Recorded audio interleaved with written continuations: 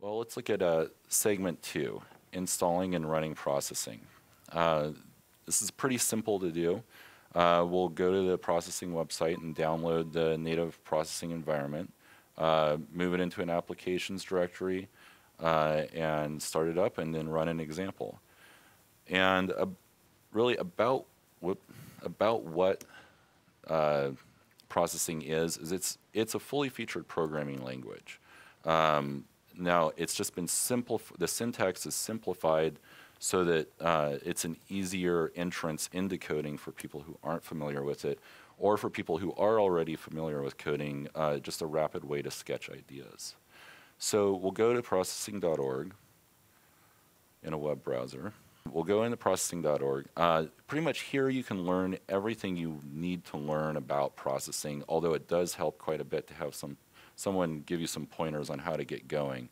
The Getting Started with Processing book that apparently we're giving away for free to one lucky winner today is a really excellent example. It's written by Casey Rios and Ben Fry, who created the processing initiative to begin with at MIT, I believe in 2003, and have continuously updated it and kept it going for the world to have. It's freely available on the download page.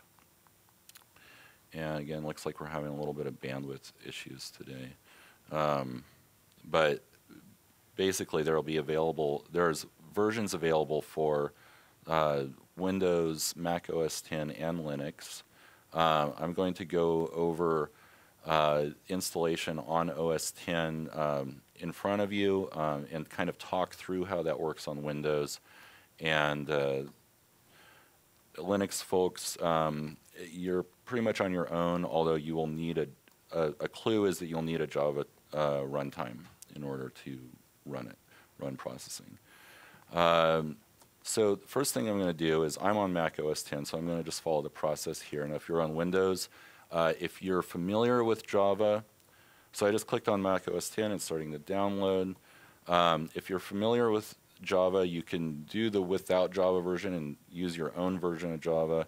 If you're not familiar with any of this, it's highly suggested to just download the Windows one, which has everything you need all in one.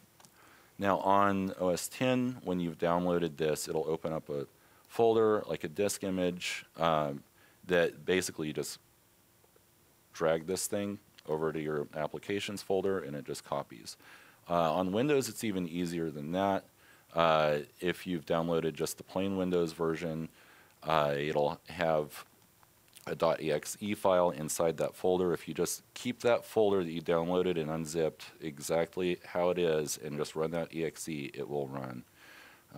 If you you can move it into your program files folder, which I would recommend just to keep things tidy.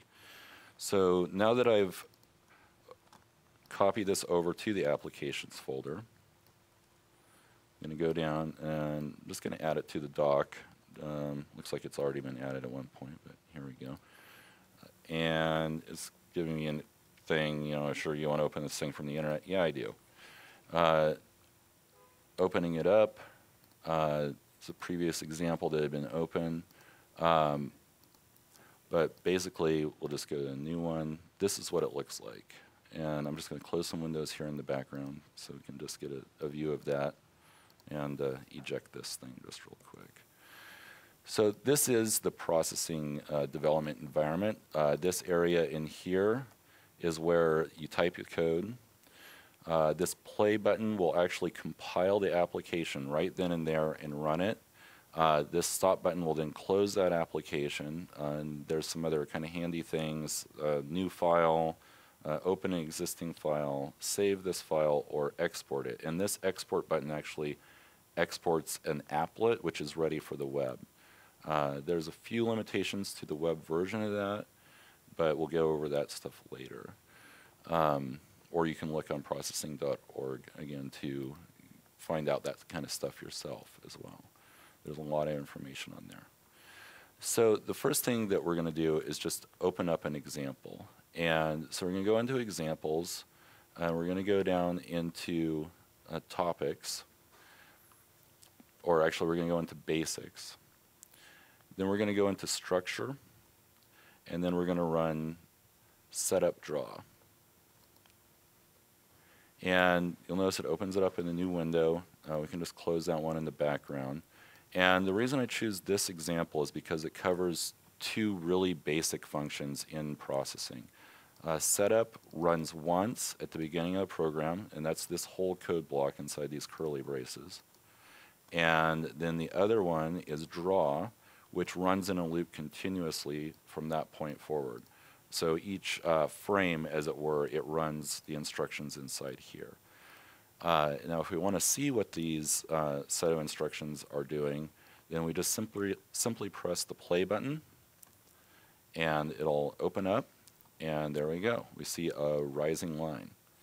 And that's basically, it's just told at the beginning of the program how big it's going to be, what color the stroke is going to be, and what the frame rate is going to be.